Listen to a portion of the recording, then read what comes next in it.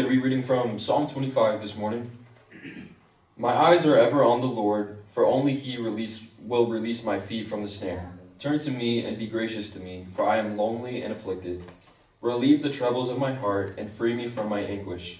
Look on my affliction and my distress and take away all my sins. See how numerous are my enemies and how fiercely they hate me. Guard my life and rescue me. Do not let me be put to shame, for I take refuge in you. Amen. Will I believe you when you say your hand will guide my every way? Will I receive the words you say every moment of every day? Will I walk by faith even when I cannot see? Oh, because this broken road prepares your will for me. Help me to rid my endless fears. You've been so faithful for all my years. With one breath you make me new.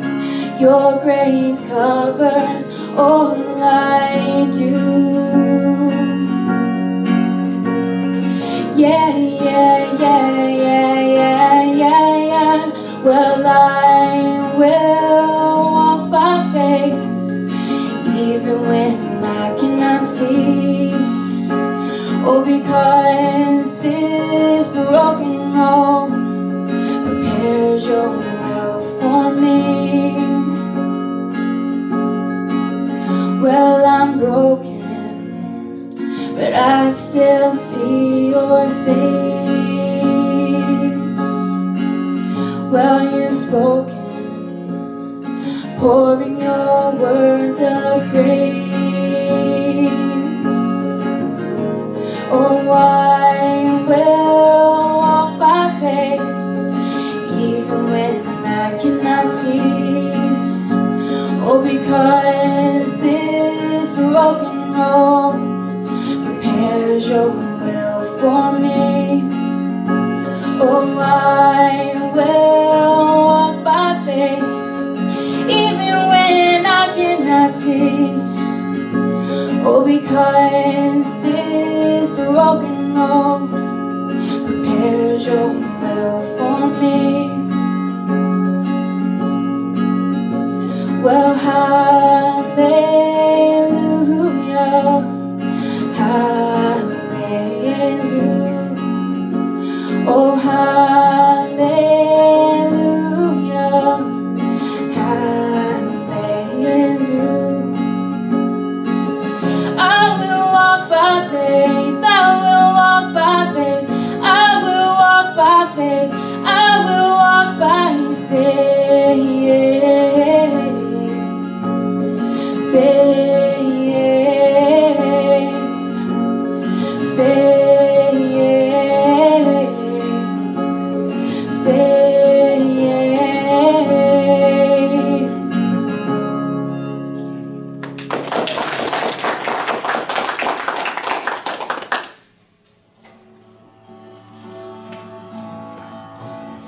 Good morning, church family. And if we have any visitors today, welcome to Palm Sunday at the Southern Cross.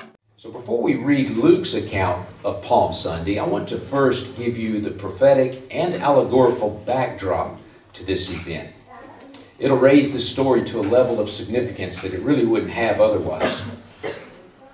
Now, by the grace of God, I'm going to try not to complicate things. Bible teachers do us no favors when they blind us with theological complexities. To see the prophetic perspective, we have to go back to around 500 years before the birth of Jesus, okay? Which was during the Babylonian captivity. That is, the Jews were captive in Babylon at the time. It's during this time that the prophet Daniel receives one of the most significant messages in the entire Bible. In Daniel chapter 9, the angel Gabriel says, Daniel, from the decree to rebuild Jerusalem until the Messiah comes, shall be 483 years. And it was on March 14th, 445 BC, that Artaxerxes, the king of Babylon, actually gave the decree and told the Jews they could go back now and begin to rebuild Jerusalem. So remember, the angel said from that time, from that decree, there would be 483 years until the Messiah arrived. So if you take that decree and we calculate the years using the Jewish calendar, which gave only 30 months, 30 days that is, per month, different than ours, using that formula, we find Jesus riding into Jerusalem on April the 6th, AD 32. I mean, right down to the exact day of 483 years. Exactly to the day. Now, this is the day we now observe as Palm Sunday. So, you can begin to see the significance of Palm Sunday. A lot of times we don't think about it because we don't really know the backstory. And that's just the prophetic side of it. Now, we're going to switch and look at the allegorical perspective as to the backdrop of this great event called the Triumphal Entry, that which we call Palm Sunday today. And it's a really beautiful thing when you see it. To see the spiritual revelation of Palm Sunday, we must first go back to the first Jewish Passover. Because the Passover corresponds with the crucifixion of Jesus, but the only way to know that is we have to go back to the first Passover. The first Passover occurred in Egypt, when the Jews were held in bondage in Egypt. Notice we're going back to when they're in captivity once again. To understand the prophetic side of it, we had to go to when they were captive in Babylon. Now we're going back to when they were in bondage in Egypt. Which I think is significant, that we get these amazing prophecies and these messages when they're in bondage. Because if you'll think about it, it's the same way with us in our lives. It's when we're in bondage, it's when we're captive to some addiction, some problem, when we're in bondage to some tribulation or some trial, when we're going through something hard. It's in those times that we cry out to God, for deliverance, like the Jews did. And it's in those times that we receive a message from God, that we'll receive a revelation from God, that He'll speak to our heart, that He'll strengthen our faith. It's in those times that we grow in the Lord. And we find that with the nation of Israel, it was the same thing. We're always going back to their captivity, to their bondage, to get these great messages. So the first Passover occurred when the Jews were down in Egypt. They were in Egypt. They were in bondage. They had been in bondage for over 400 years. And part of God's deliverance to them was that they were instructed on the first month of the Jewish calendar, a month called Nisan. And the 10th day of the first month, they were to select a lamb from among their lambs. They were to select one without defect. It had to be a perfect lamb, without blemish. And they were to bring it into the house with them for 4 days and live with that lamb for 4 days. But on the 5th day, in the evening time, they were to slay the lamb as a sacrifice and put the blood over the doorpost. And that way, God told Moses and the people that when the death angel passed through Egypt, because this was the 10th and last plague, as God tried to get Pharaoh to let the children of Israel go. He kept refusing, you remember. Plague after plague would be sent. And every time a plague was sent, Moses would give him another chance. Are you ready now to release the people? And he would harden his heart, and God would send another plague. So the last plague was, God said, I'm going to kill all the firstborn in Egypt. But He said, Moses, you can spare the children of Israel by telling them to go on the first day and the 10th day of the first month, select a lamb without blemish, bring it in, live with it in your home for 4 days, and at evening on the 5th day, slay the lamb, put the blood over the doorpost, and when the death angel passes through Egypt, he's been instructed that every door he goes to, wherever the blood of the lamb is, he passes over that home and goes to the next one. Thus, it gets the name the Passover. And so they did that. And as a result, there was what we call today the midnight cry. This is where that term comes from. At midnight, the death angel passed through and killed all the firstborn in Egypt. But he spared the Jewish children because the blood was over the doorpost. And of course, this was the plague that finally broke Pharaoh. It broke that hardened heart. It didn't break it in repentance, but God broke him down to the point he finally relented and he let the children of Israel go. You know, and the same applies to us. The Bible speaks of how that some people are often reproved by God, but they stiffen themselves. They stiffen their neck, the Bible says. And it says those who are often reproved, yet remain stiff-necked, it said they will eventually be broken, and that without remedy. Which means if we don't yield ourselves while God is speaking to us, while there's punishment and there's correction coming, if we just hold, to our pride and we try to be stern and we go and do it our way as a human being instead of yielding to God, the Bible says eventually God will come one last time and He'll just break that person and they won't be able to recover. The Bible says, fall on the rock called Jesus while we can. It says, or the rock will eventually fall on us and grind us to powder. So this is what happened in Egypt. He couldn't get Pharaoh to humble himself and turn the people loose. He wanted to keep them as slaves. But finally, the killing of the firstborn did it. So this is where the first Passover occurred. And they were instructed every year to repeat this as a memorable thing, as a ceremony. And they were to reenact this. And of course, when Jesus rode into Jerusalem, it was during the Passover. His death corresponded with that, because He was considered our Passover lamb. And here is the great revelation in it, the allegory that I wanted to share with you. This is amazing.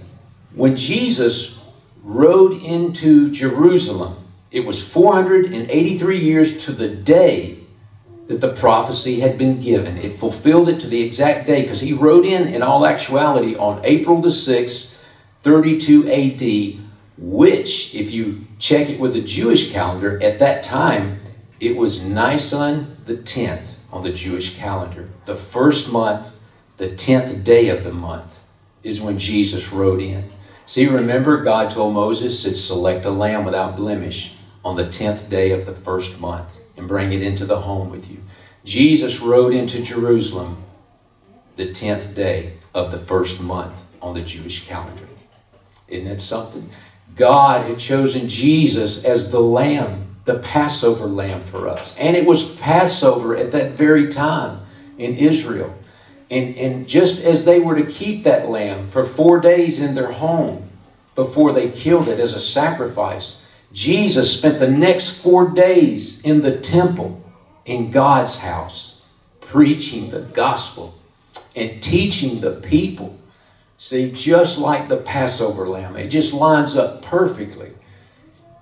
And then on the evening of the 5th day, we find that on what we call Good Friday, in most of the liturgical churches, Jesus was slain as that lamb. And just as they had to down in Egypt choose a lamb without blemish, a perfect lamb, we know that Jesus was a perfect lamb. He had no sin in His life. See, the blemishes on the lambs was a type of sin in the life of the people. And so God had to find a person, a lamb that had no blemish, that is, no sin in their life, and only Jesus could do that. So we find that Jesus was our Passover lamb, and He was slain right at the time that they were slaying the lambs in Israel for Passover. See, it's not by chance all that worked out exactly that way. It's not by chance. Somebody could say, well, Frank, Jesus and His disciples may have planned for Him to come into Israel right at Passover, But the thing is, His disciples didn't even know He was going to die. They were all upset when He kept trying to tell them this was going to happen. Only Jesus knew. Somebody could say, well, Jesus planned it to be on Passover, to make Himself look like the lamb. Well, He couldn't have planned the 483 years right down to the day. He couldn't plan His own birth. He was born right at that time. And at age 33, He was taken to the cross. And He was killed as a lamb in our place. This is why we call Him a substitutionary sacrifice. Because see, the Bible said the wages of sin is death. The Bible calls the law of Moses, the 10 Commandments, we know that as the moral law.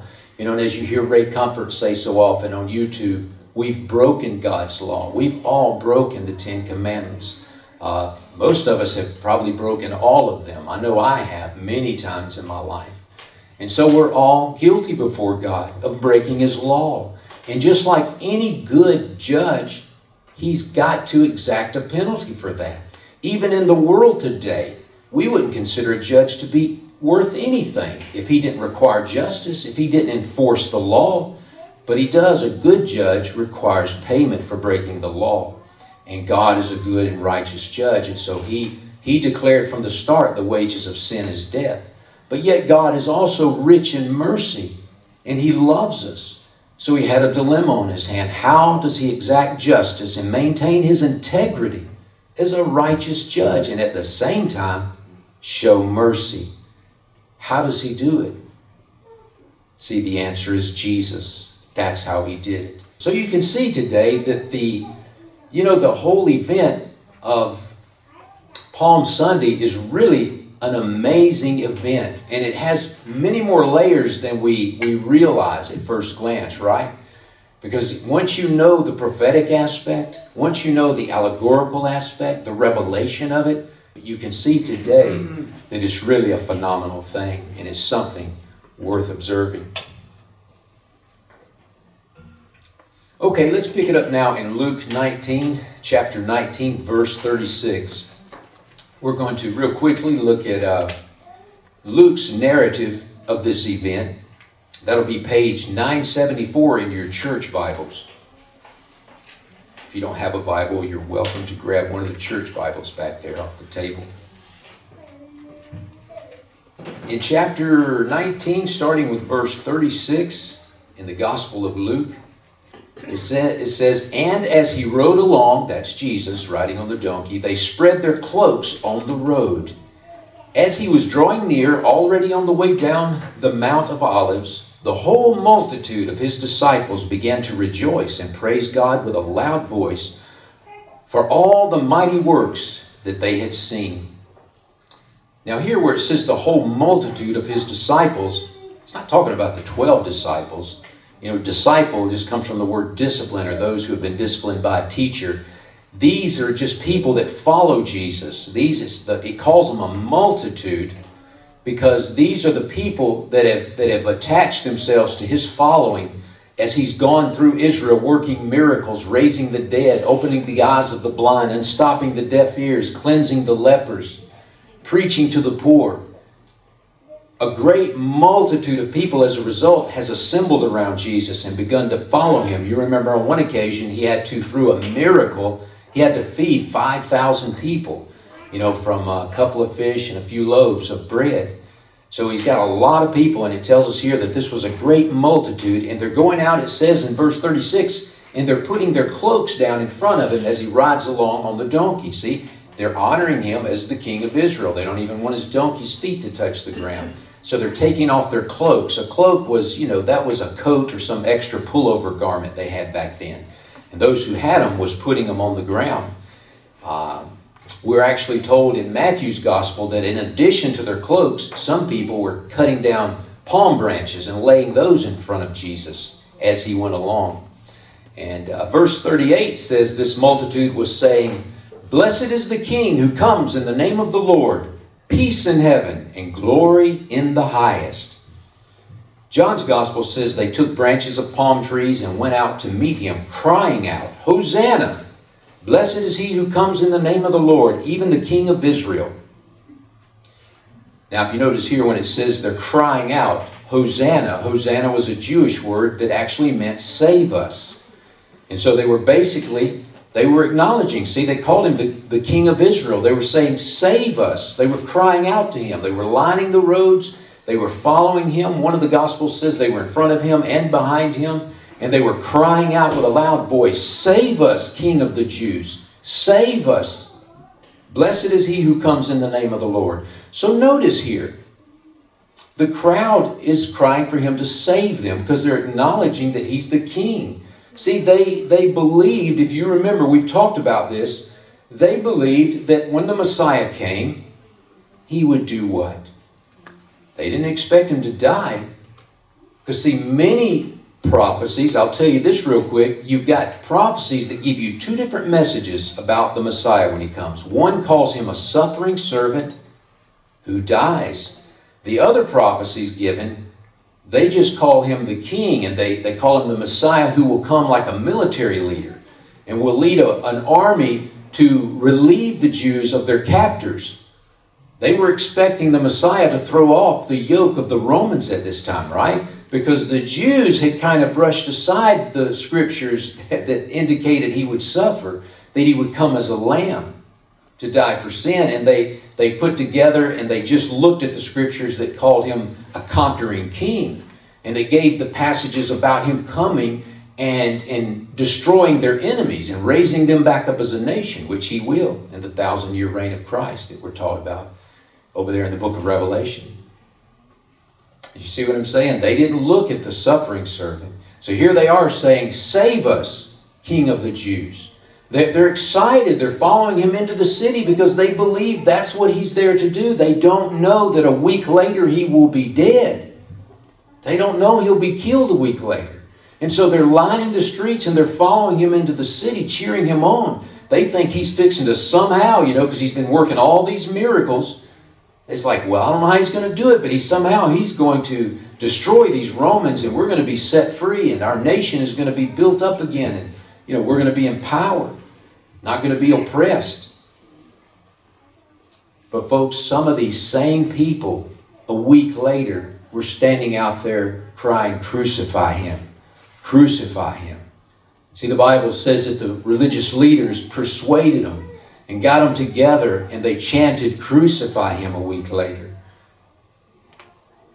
That's a good reason for us to never seek the adulation of the people and the crowds and the masses.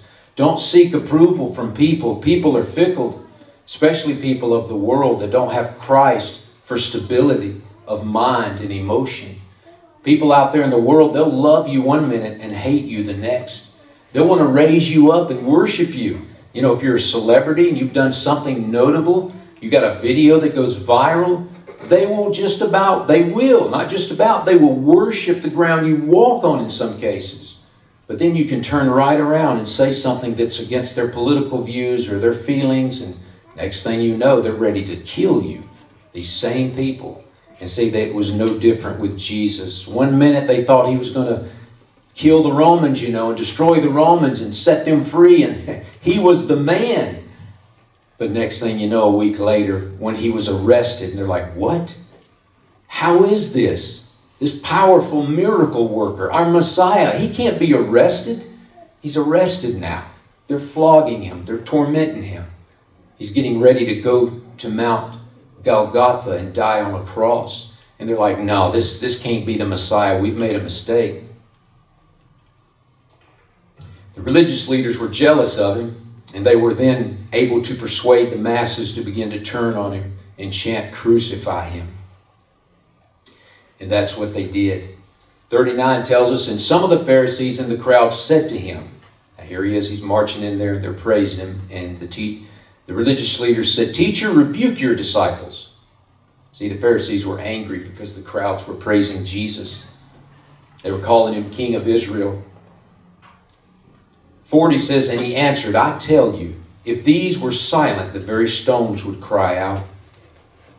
And when he drew near and saw the city, he wept over it, saying, I would that even you had known on this day the things that make for peace. For now they are hidden from your eyes." So it says here that Jesus, when he finally got into Jerusalem and he looked over the city, he wept. Jesus actually began to break down and cry. And he said, I wish that you knew. I wish you knew the path of peace. I wish that you knew what would bring peace at this time. But notice he says it's hidden from your eyes.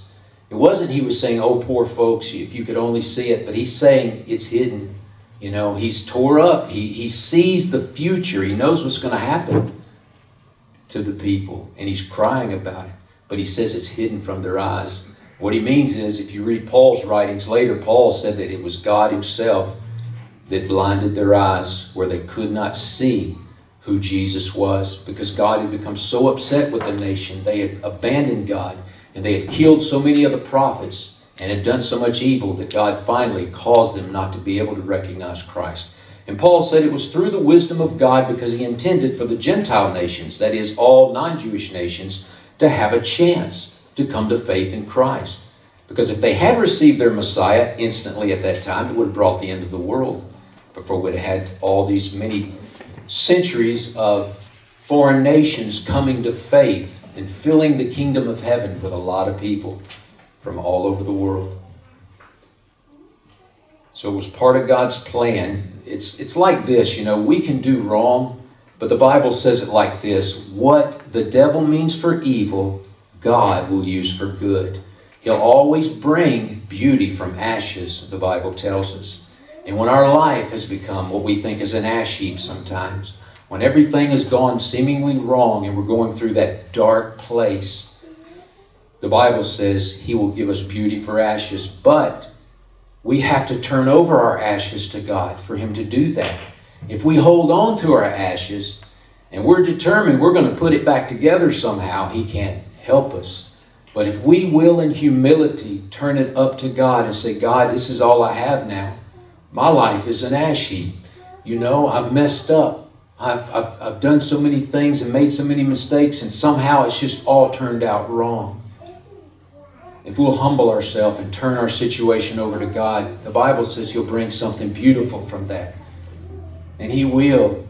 He will. I can tell you of an assurity He'll do it. I'm 57, and I've given Him a few ash heaps in my life. And every time He's worked things out, and He's turned things around for me. And He's brought a blessing out of those problems. Hallelujah. Amen. He continues to do it today. Now, as Jesus stood and wept over Jerusalem, notice as we read verse 43 and 44, Jesus begins to prophesy their future. It says in verse 43, for the days, this is Jesus talking, for the days will come upon you when your enemies will set up a barricade around you and surround you and hem you in on every side and tear you down to the ground and your children within you, and they will not leave one stone upon another in you, because you did not know the time of your visitation. Now you see why He's weeping over Jerusalem. Jesus sees their future. They don't see it. And it doesn't come for 40 years. He's actually prophesying the destruction of Israel that you can go look in your secular history books today and find that occurred in 70 AD under the command of the general known as Titus, the Roman general, who later became emperor of Rome. He came in 40 years, about 40 years after Jesus was crucified. And this happened. So, you know, when they first killed Jesus, the sun came up the next day, the birds were singing. They thought everything was okay. My grandfather once, he said, the problem is people sometimes living in sin don't realize that calamity is coming, that payment is coming, that they're going to reap it. He says they sin and then they wake up the next day and he says the birds are singing and the sun is shining. He said they walk outside and they think, everything's fine, you know. I did what I did yesterday or last week and the sun came up again and I hear the birds singing and all is well. He said that can be very deceptive. And it was that way for Rome, you know, and the Jews at that time. They crucified the Lord and 40 years passed. But at the end of that 40 years, Titus rolls in with an army and he destroys Jerusalem, burns the temple. And Jesus, what He said came to pass when He said not one stone will be left on another. If you go back and search it out in history, you find that they literally went in there and they broke every stone apart from another stone, because the temple became so hot when it was being burned that gold had run down the rocks and the stones and had gotten between them. And they wanted to extract every bit of gold they could, and they tore them stones apart. And not one was left connected to another. Jesus said all of this happened because they didn't recognize their day of visitation. So let me say this in closing this morning. Whatever we do this morning, let me encourage you guys let's not miss our day of visitation. It's a very sobering statement that Jesus makes right here at the end, saying all these things are coming because they missed the day of their visitation. See, what was the day of visitation? It was their rescue. The one was there. Jesus said, if you only knew what would bring you peace, if they had only received Him at that time, all of this would have been called off. I don't know about you, but I've actually had instances in my life where I'd be about to do something and I'd hear the little voice say, don't do it. Something in here would be grieved. I'd feel it, especially back in my younger days. When you're young, your passions are raging. You got lots of energy. Everything still works good in your body. You're not yet having mystery pains and problems. And getting drunk doesn't give you as bad of a hangover, you know, when you're young. You can stay up all night long and party. But even back then, something would tell me, don't do it. This is not right. See, what was it? It was my day of visitation. It was my visitation. It was the Spirit of the Lord. Because He loves us.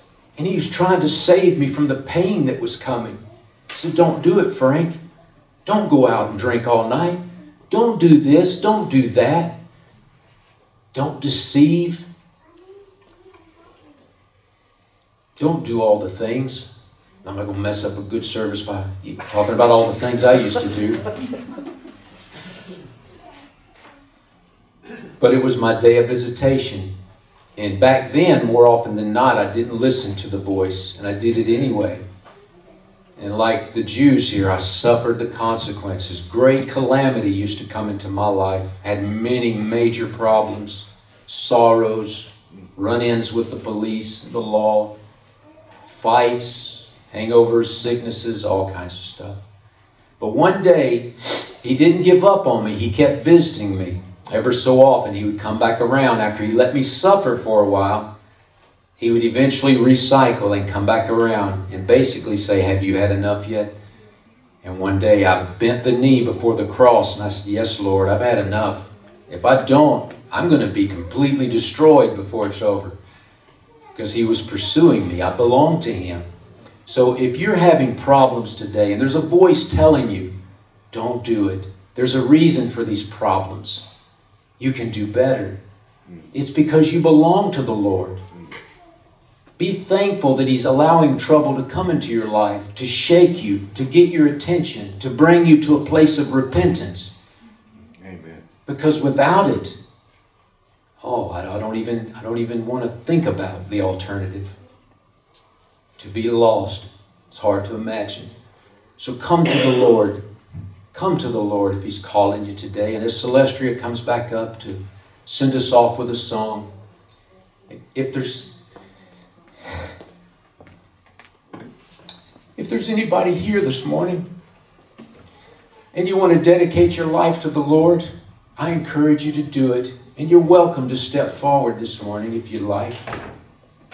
You don't have to. You can give your heart to God right there in the seat. You say, Frank, I've already given my heart to the Lord before. I'm already a Christian. Well, you may just want to rededicate yourself to the Lord, to a closer, more devoted walk. If you want to do that this morning, you can do that right where you're sitting. Let's all bow our heads this morning.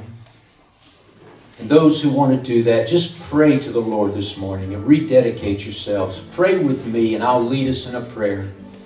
But if you prefer, you can come forward. Yes, sir. And I'll be glad to pray with you. You can come down to the altar. Heavenly Father, we come before you today and we repent of our sins.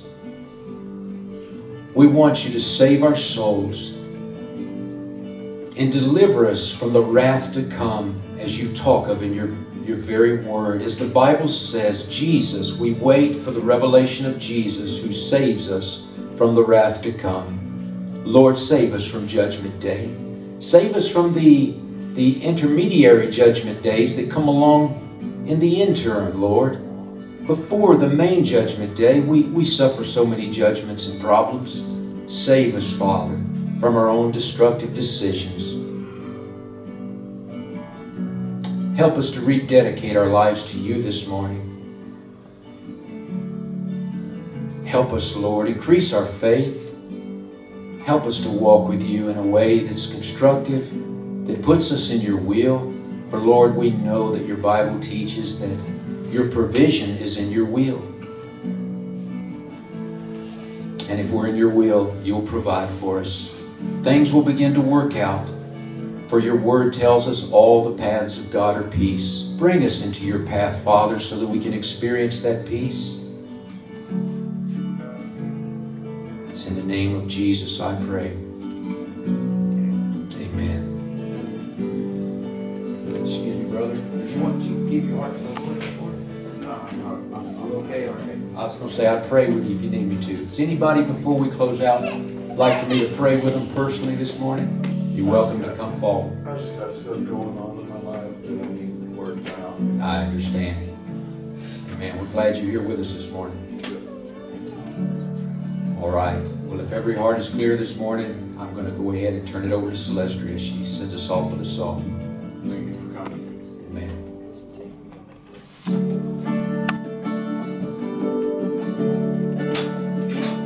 If you've got pain, he's a pain taker.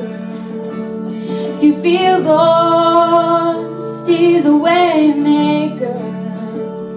If you need freedom or saving, he's a prison shaking savior. If you've got chains, he's a chain breaker.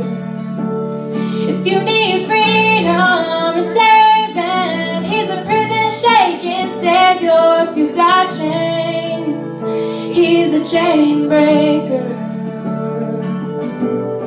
Have a great week, everyone.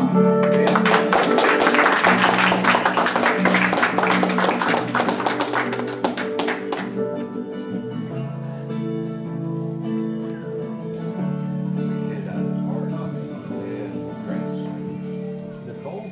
Okay, it's been a while since I've seen you. How are you? One time,